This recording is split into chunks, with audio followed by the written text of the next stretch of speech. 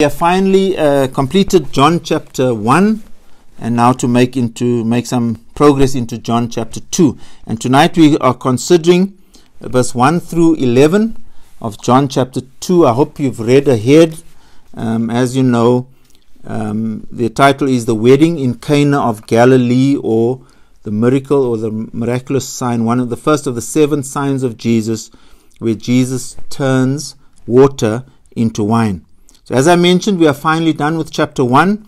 Chapter 1 where John the Baptizer, John the Witness, announced the arrival of the Messiah. And then we saw how Jesus has collected a few disciples. First was John the Apostle, and then there was Andrew, and then Andrew's brother Simon Peter, and then Philip and Nathanael. And that's where we ended in chapter 1. And now Jesus is about to start his public ministry.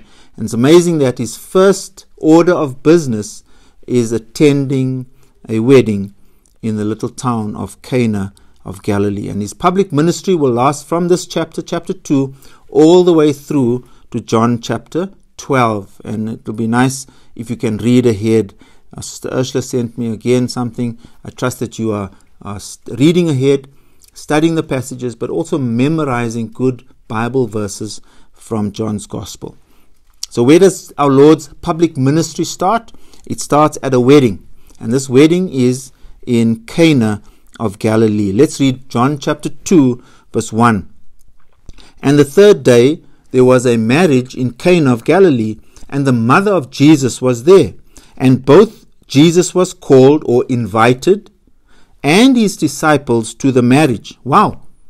Here's a wedding, and Jesus is invited, together with Mary, his mum, and together with his disciples. So let me just interject and make two very quick points of application here.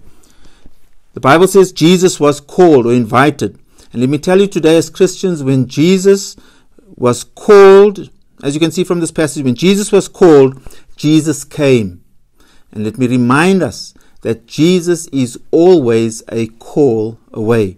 Jeremiah 33 verse 3. We just need to call on the Lord and he will come and he will answer us. He hears us. We saw that in Daniel chapter 10 as well on Sunday. Jesus is always just a call away. But the other thing that strikes me as I read that Jesus was invited to this wedding and that Jesus came, besides the fact that it shows how important the ordinance of marriage is to our Lord. In fact, God instituted marriage way back in the book of Genesis. And Jesus chose a marriage, a wedding ceremony, and a wedding feast to start his public ministry. It shows how important weddings and marriages are to our Lord Jesus. But it also strikes me here that this couple truly had a Christian wedding in every sense of the word, because Jesus was there. And what disturbs me today is that too many couples have a godly wedding ceremony and then they have an ungodly reception, and then they think that they've had a lovely Christian wedding. Today we invite Jesus to the marriage ceremony, but we leave Jesus out of the reception. A true Christian wedding is when you invite Jesus to the reception as well. And this couple had no problem having Jesus there at their wedding feast. John chapter 2 verse 3. And when they wanted wine, the mother of Jesus saith unto him, They have no wine.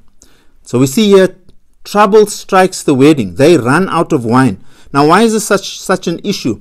Well, you see, wedding feasts and wedding ceremonies in those days were a prolonged affair. The wedding feast could last, usually it was not unusual for a wedding feast to last up to 7 days.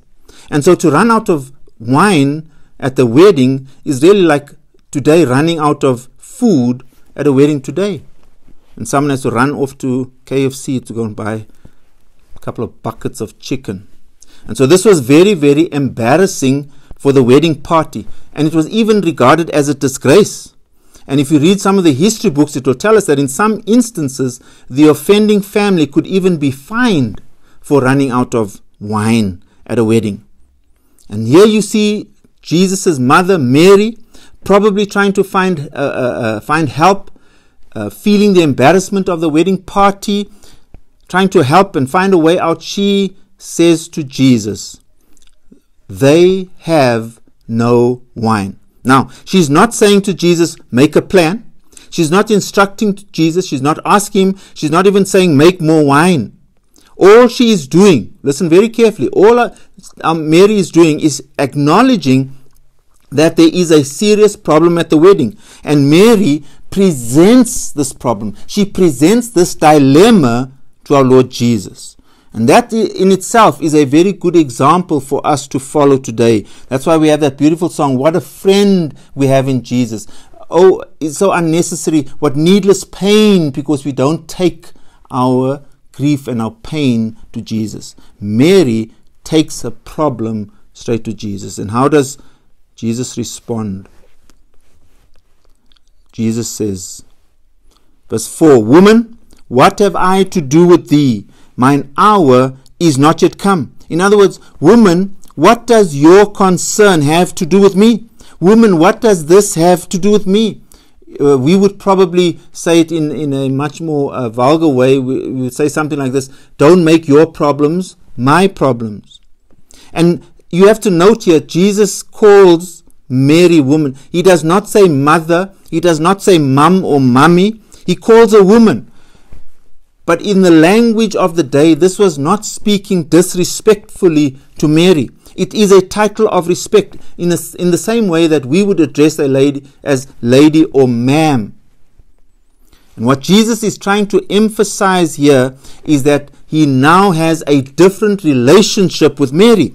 Jesus no longer has a mother-son relationship. From this point on, Mary, as his mother, no longer has a parental responsibility over Jesus. In actual fact, Jesus now has sovereign authority over Mary. Jesus now acts exclusively, no longer in obedience to his earthly mother, but Jesus now acts in complete and exclusive obedience to his heavenly Father. And this includes the timing of his so-called debut as the Messiah. And that's why Jesus adds there, Woman, mine hour is not yet come. In other words, it's not yet his time. And so this wedding in Cana of Galilee heralds the dawn of a new relationship between Jesus and Mary. No longer son to mother. It is now Jesus is answerable only to the will of his heavenly Father. And so on this wedding day, Jesus starts on his Father's business, and his mother's business has now ended. It's the dawn of a new era, as it is. Does Mary take offense? Is she hurt by our Lord Jesus' remarks? Definitely not. She immediately accepts Jesus' new role and his authority over her. She has no problem with what our Lord Jesus has just said to her. And so she beckons to the servants in verse 5 and says, Mary saith unto the servants, Whatsoever he saith unto you, do it. Whatsoever, underline that, whatsoever he saith unto you, do it. She simply turns to the servants and instructs them, whatever he tells you to do, do it. Whatever he tells you to do, obey. And you know that these are the last recorded words of Mary? And we always make a big fuss of what was someone's final or their last words before they died, whatever the case is. And let me tell you what excellent, famous last 7 words of Mary these words are. Whatsoever he saith unto you, do it. By way of illustration, when J. Sidlow Baxter was 16 years old, his mother handed him a Bible with the words inscribed in it. Whatsoever he saith unto you, do it. And let me tell you what a great life motto or mantra this is to give to our kids, but also for all of us to live by. Just think of it. 3 quick points there. In that sentence, our obedience to Christ must be entire. It must be complete. It must be total. And so that's why Mary says, whatever he says, that speaks of the scope and the range of obedience. Whatever he says, do it. Entire obedience. But our obedience to Christ must also be exclusive. Whatever he says, our obedience, we are answerable to God and God alone. And so we talk about exclusive obedience to his word. But our obedience to Christ must also be specific. So it is entire, it is exclusive, but also specific. Whatsoever he says to you, do it. Don't do some of it. There mustn't be partial obedience, not something like it, not equivalent, but you do it. Specific obedience to the word of God. And so I want to challenge us today, whatever your situation is, let us adopt this verse, the famous last 7 words of Mary. Whatsoever he saith unto you, do it. I love that. Another point of application that you can make from Mary's last words: when in trouble, when things go wrong, do 2 things. When crisis hits, be like Mary. 1, you flee to Christ. And number 2, you follow his command. Flee to Christ. Mary came straight to Jesus and said, the wine is finished. And the second thing we do in a time of crisis: whatsoever he saith unto you, do it. So what command does Jesus issue? John chapter 2 verse 6. And there was set there 6 water pots of stone, after the manner of purifying of the Jews. So this water was used for cleansing purposes, containing 2 or 3 firkins apiece. That's 20 to 30 gallons of water each, and it's about between 100 and 150 liters. And here's the instruction. Jesus saith unto them, verse 7, fill the water pots with water, and they fill them up to the brim. See, there's that obedience. Whatsoever he saith unto you, do it. Did the servants listen to Mary and follow her advice? What was the advice? Whatsoever he saith unto you, do it. Oh, yes, they did, because the Bible says they filled those water pots up to the brim. They probably did not understand why Jesus made this weird request and instruction, but they obeyed nonetheless, because Mary said, whatsoever he saith unto you, do it. Then Jesus issued another command. And they listened to Mary again, and they obeyed Jesus. What did Jesus say this time? He saith unto them, draw out now, and bear unto the governor of the feast. Did they obey? Yes, the Bible says, and they bear it. Whatsoever he saith unto you, do it. Now picture the scene. You can imagine what was going through the minds of the servants. Jesus is saying, there's the water from the cleansing pots. This is water for purification, ceremonial cleansing water. It's not really healthy. It's not for drinking purposes. And Jesus says, listen, draw that water out. Take some water out and take it to the governor or the master of the feast. Probably like a wedding planner that we would call today. I mean, this is now putting their jobs on the line, where they're taking this water from the pot and taking to the wedding planner. But they remember Mary's words. Whatsoever he saith unto you, do it. And so they did it. And they obeyed entirely. They obeyed exclusively, and they obeyed specifically.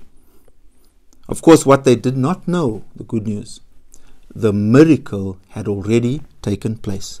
That ceremonial cleansing water was now turned into wine. And what happened, verse 9? When the ruler of the feast had tasted the water that was made wine, and knew not whence it was. He didn't know where it came from, how this was possible, but the servants knew. The governor of the feast calls the bridegroom, and says, verse 10, and says unto him, every man at the beginning doth set forth good wine, and when men have well drunk, then that which is worse. But thou hast kept the good wine until now. So in those days, the usual practice at a wedding was always to serve the best wine first, when the guests would notice it and appreciate it. And then later on, as the wedding progressed and as the days grew on, they wouldn't notice when they served cheaper wine, and therefore they wouldn't complain. But now the head waiter comments to the groom, listen, you guys are doing something different here. You guys did differently. Why? Because you kept the best wine for last. Can I give you a spiritual application very quickly? The world tells us, and even there's a pastor in America who has a best-selling New York Times bestseller book, live your best life now. That's the world speaking. The world tells us, let's eat, let's drink, let's be merry now, for tomorrow we die. Jesus says, I'm keeping the best for last. And so the message to us as Christians today, as tough as it is, it may be tough now, but tomorrow it's going to get better. We may be sorrowful now, but joy is going to come in the morning. And the chorus says it so beautifully. Every day with Jesus is sweeter than the day before. You serve Jesus and be faithful to Jesus, and Jesus keeps the best for last. Verse 11, this beginning of miracles did Jesus in Cana of Galilee, and manifested his glory, and his disciples believed on him.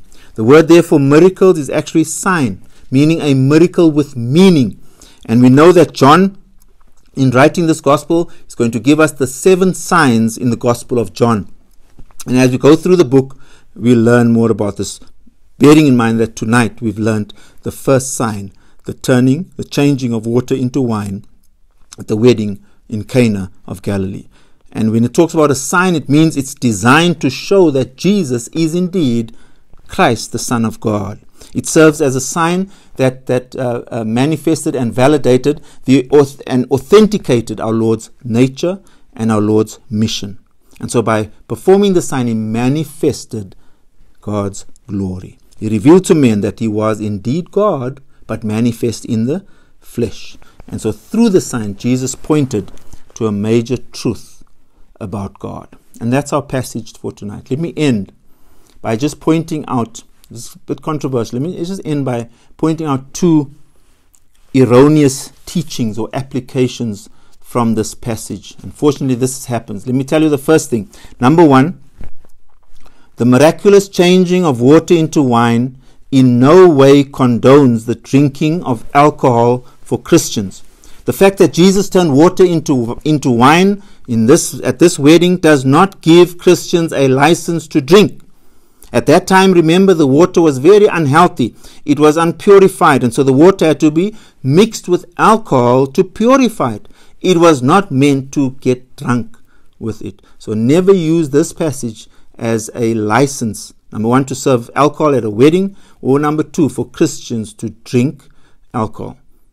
This is not the point of this miracle or this sign. It's not the point of this passage. Secondly, have you ever wondered why the Roman Catholic Church worships and idolizes Mary as the mother of Jesus?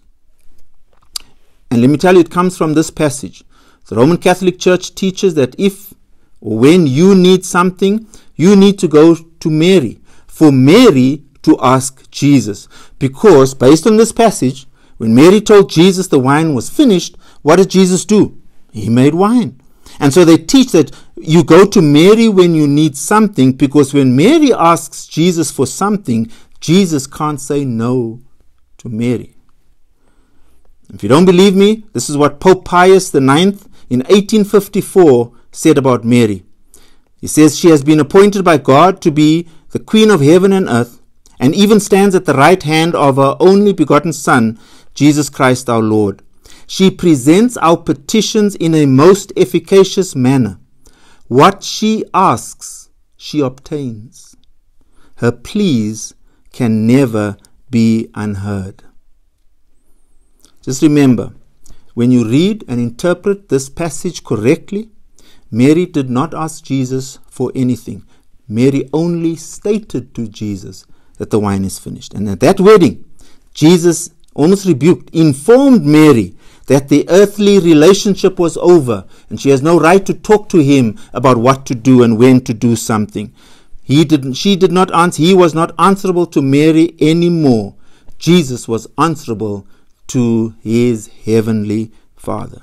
And therefore, the Bible teaches us that we do not need Mary in order to get something from Jesus. In fact, Hebrews 4 verse 16, let us therefore come boldly unto the throne of grace, directly, boldly, that we may obtain mercy and find grace to help in time of need. Beloved, let me tell you tonight, Jesus is all we need.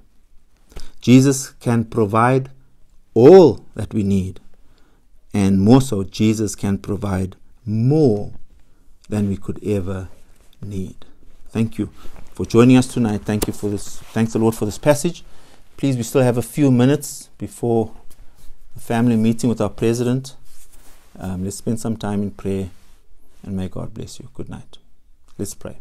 Father, we thank you again for the lesson that we could learn from just brief 11 verses, but so much truth, so much doctrine, so many valuable teachings. And I trust, Lord, that we would be drawn closer to Thee, that we would be drawn into a closer relationship with Thee. And we thank you for this privilege that we have direct access to the Father through our Lord Jesus. We do not need anybody else. We have everything we need according to God's will for our lives. Thank you, Father. Please bless us tonight and give us all a good night's sleep. For we ask this in your precious name. Amen.